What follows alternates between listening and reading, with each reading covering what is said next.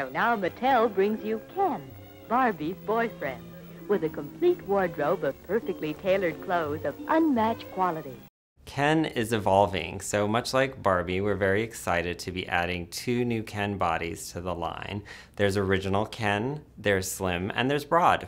Last year was such a significant change for the Barbie brand. You've seen hair color differences, hair texture differences, different skin colors, different eye shapes. So we felt that it was only natural that we would continue the evolution and add more variety to Ken now as well. We're seeing a real shift towards inclusivity.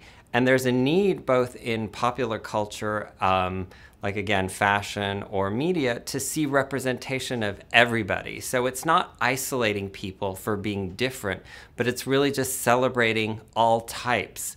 We're just offering options. And I think everything starts with there's a beginning. And who's to say in another year that we won't be adding more or that we won't see another evolution? I think you have to start somewhere.